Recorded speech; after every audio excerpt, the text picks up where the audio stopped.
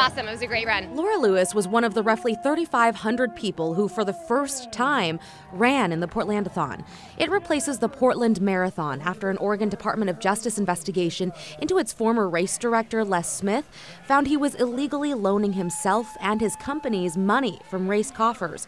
After that, a lot of people weren't sure if the race was even happening. I was really sad because it was just a major loss for the city in general. I signed up for a different marathon actually and ran it a couple weeks ago, and then when this came back on board, I signed up for this too. But then Run with Paula Events got the green light from the city to take over. It's been a whirlwind, but it has been really fun, and I've had tons of support and tons of help. Here they come, a good-looking group of finishers. On race day, there was one hiccup, though, involving a passing train. So we got stopped for about maybe 2 minutes or so. It's like my worst nightmare, actually.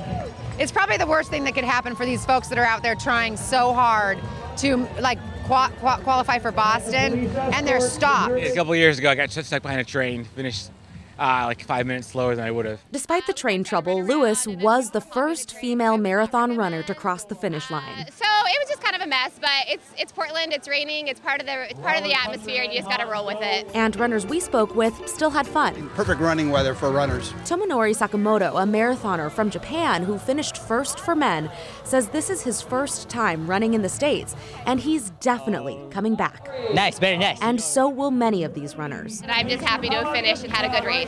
In Portland, Christine Pitawanich, KGW News.